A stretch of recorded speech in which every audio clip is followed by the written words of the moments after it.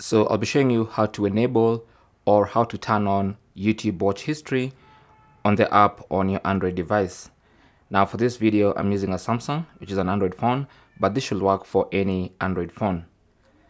So in case your YouTube app is not saving your watch history or search history, simply launch the YouTube app and then tap on library in the bottom right corner and then go to history, tap on that, and in case it's been paused, you should see watch history has been paused.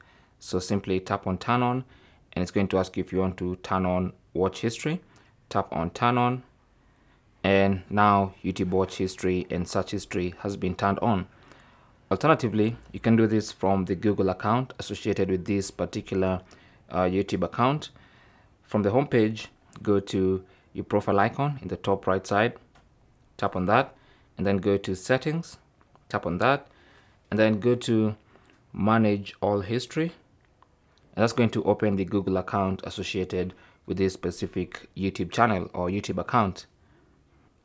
So what you need to do here is tap on saving your watch history. Tap on that. And as you can see, it's currently turned on. If it was turned off, it will look like this. Let me quickly turn off, or rather pause watch history. So if it was off, this is what it would look like.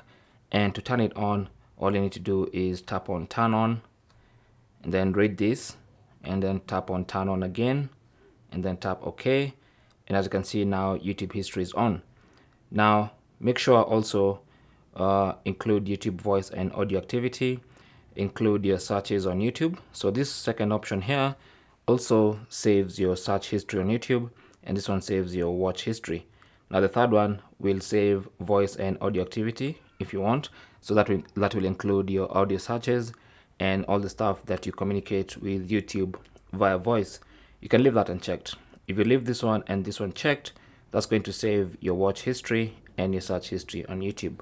Okay, so now you can go back all the way back to the YouTube app, and now it should save all your watch and search history.